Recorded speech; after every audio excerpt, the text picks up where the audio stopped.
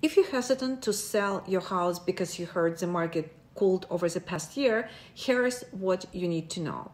You haven't missed your window, but you may need to think about things a little bit differently. Here's what today's sellers need to consider. First, be willing to negotiate. At the peak of the pandemic, sellers held all the leverage, but today's buyers have more options. So you may see more buyers requesting an inspection, repairs, or help with closing costs. I can help you navigate those conversations so you still feel like making a move is a win. Second, price your home at market value.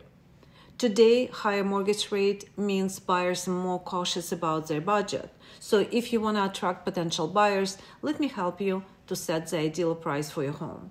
Third, think about your first impression on buyers. In other words, make your home attractive.